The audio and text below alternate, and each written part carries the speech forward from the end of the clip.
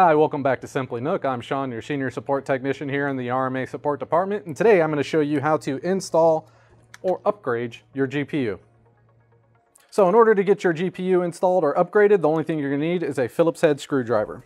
As always, make sure you're ESD safe, wearing a smock, a wrist strap, or a foot strap. The first thing we're going to do is we're going to make sure the PCIe lane covers are removed. You will then move your power connection safely out of the way.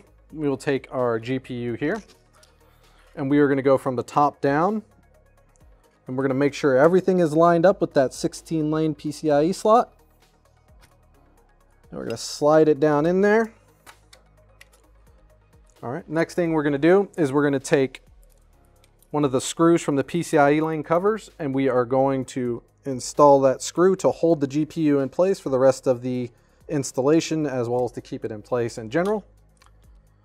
With it safely secured here, we are going to start connecting the power connections here, the Molex connectors. Now what we're going to do is we're going to start with the 2-pin down. Makes it easier to install by doing the 2-pin first. And then we will go on to the next one.